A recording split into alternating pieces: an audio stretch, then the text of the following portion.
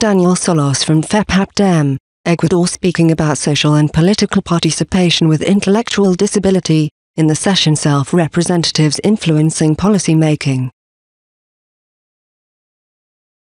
FEPAPDEM is an Ecuadorian NGO that promotes inclusion for people with intellectual disabilities, and it has created a self-representation training program. It involves facilitators, self-advocates and government.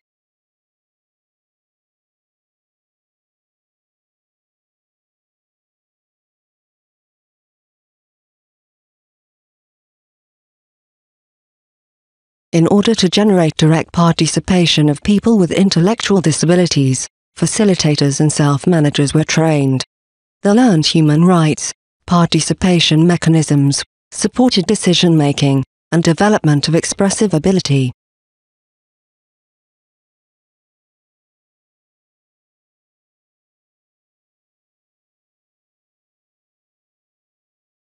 The self-advocates come together to find solutions to their common problems, first informally and then with a legally established partnership.